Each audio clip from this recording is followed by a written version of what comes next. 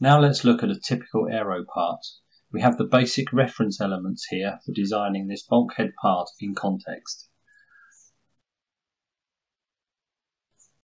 We'll set up the part properties to define the correct material for the job. In this case, we are using constant values for the bend radius and neutral factor.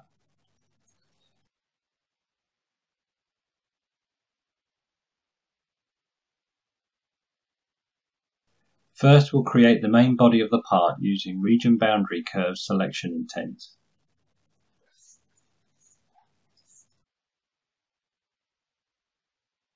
Now, we'll create an advanced flange to the fuselage.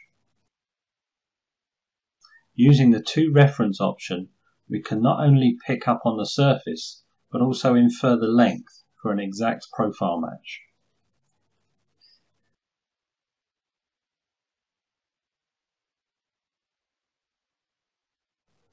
Next, we'll create a by value flange on the inside to complete the profile.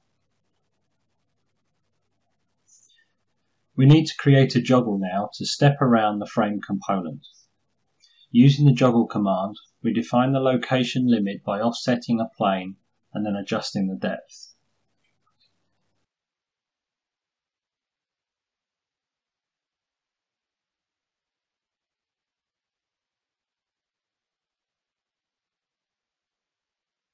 As the part is driven from the material table, we can use predefined settings to drive the runout and radius values for the feature.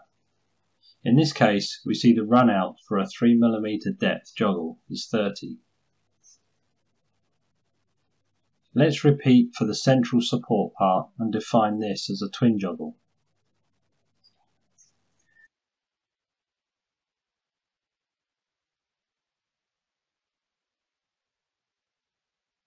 Again, the transition parameters are driven from the material table, and we can see the values update as the depth is adjusted. In this case, we'll apply a clearance value.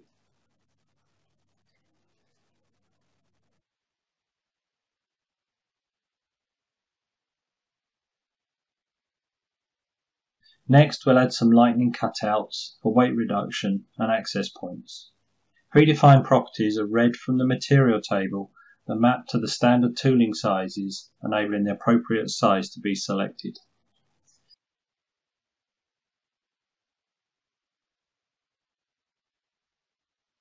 Should the feature be too close to surrounding geometry, the clearance check guides the designer accordingly.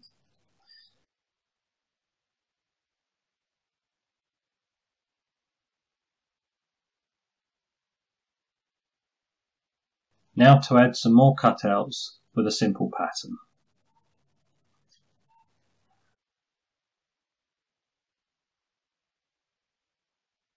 Finally, we'll create the flat pattern.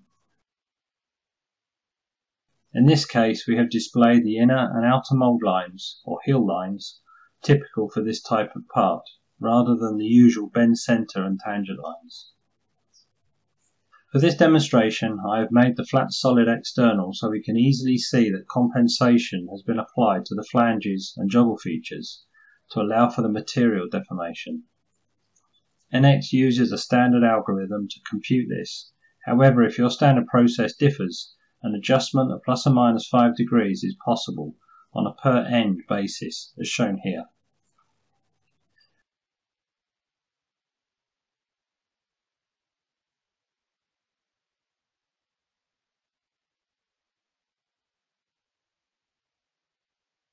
For joggle compensation, threshold limits can be applied to control when the compensation is ignored.